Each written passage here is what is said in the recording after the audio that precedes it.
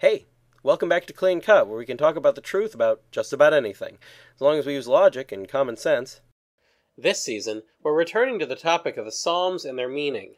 Now, a brief disclaimer before getting into this psalm. The Psalms will be numbered differently in different translations of the Bible. This is a very, very old discrepancy, and to help clear things up, we'll be explaining what number the psalm has in the Douay-Rheims Bible and in the Revised Standard Version. However, the episodes themselves will list psalm numbers as they're given in the Douay-Rheims Bible. Sorry if this is confusing. Anyway, this is Psalm 59 in the Douay-Rheims Bible, but Psalm 60 in the RSV. Unto the end, for them that shall be changed, for the inscription of a title, to David himself, for doctrine, when he set fire to Mesopotamia of Syria, and Sobal and Joab returned and slew of Edom in the vale of the salt pits, 12,000 men. The Vale of the Salt Pits is also called the Valley of Salt, or Arabah.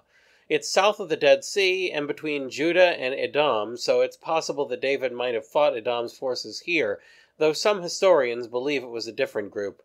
In 2 Samuel chapter 8, verse 13, David fights a battle there, killing thousands, and sets up a garrison in Edom shortly afterwards. This was after David had subdued Syria. Joab was one of David's nephews, the son of his sister Zeruiah, and a powerful military commander, both skilled and thorough, and, unfortunately, not an ethical man. While David was in Edom, Joab had every male Edomite that he could find killed, and he also committed multiple deliberate murders, including his own cousin Amasa. He was also the one who carried out David's order to put Uriah on the front lines of battle so that he would be killed and David could marry his wife, the one great sin of King David. Ultimately, he turned against David's son Solomon later in life, trying to prevent him from becoming the new king by siding with one of Solomon's rivals, Adonijah, and was executed for it. Joab was talented and obeyed David most of the time, but he was unprincipled and impulsive, and gave David plenty of reasons for sorrow. O God, thou hast cast us off, and hast destroyed us. Thou hast been angry, and hast had mercy on us. God has the power to allow people to suffer, die, and experience ruin and destruction, but he's merciful by nature. Thou hast moved the earth, and hast troubled it. Heal thou the breaches thereof, for it has been moved. Thou hast shewn thy people hard things. Thou hast made us drink wine of sorrow. Thou hast given a warning to them that fear thee, that they may flee from before the bow, that thy beloved may be delivered. Save me with thy right hand, and hear me. God has the power to warn people against certain courses of action in many ways, even ways that make people sad. This verse may refer to God's ability to cause literal earthquakes, or it may merely be referring to a division and conflict between people of different lands. In any case, there's clearly a large wound on earth that David is requesting that God repair. God hath spoken in his holy place. I will rejoice, and I will divide Shechem, and will mete out the vale of tabernacles.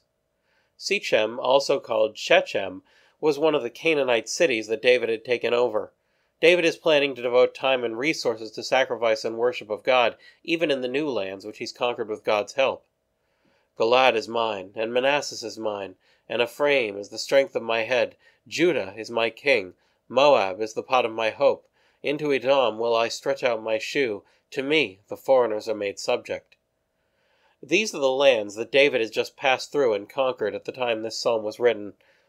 The term pot of my hope refers to a type of pot used for washing and other basic uses, a lowly, less significant tool.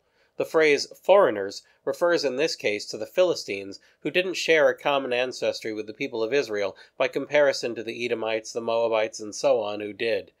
David is acknowledging these incredible developments that have taken place in his life, not bragging about them to God, but thanking God for having done so much for him. Who will bring me into the strong city? Who will lead me into Edom? Wilt not thou, O God, who hast cast us off?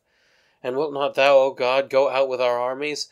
Give us help from trouble, for vain is the salvation of man. A plea for God to continue leading David and his army to victory in their future campaigns and journeys, because, quite simply, no one else can. Through God we shall do mightily, and he shall bring to nothing them that afflict us.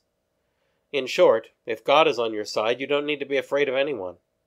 Though there are indications that David is experiencing a loss of protection from God in the early parts of the psalm, the moment passes quickly, and most of the psalm is either an acknowledgement of the great things that God has done for David, or a statement of faith that God can continue to do great things for him, and that only God is an adequate leader for David. This is a sentiment that every human being should be able to echo, since we all need God to lead us to our ultimate victory. That's all for now, so keep asking questions, and thanks for watching.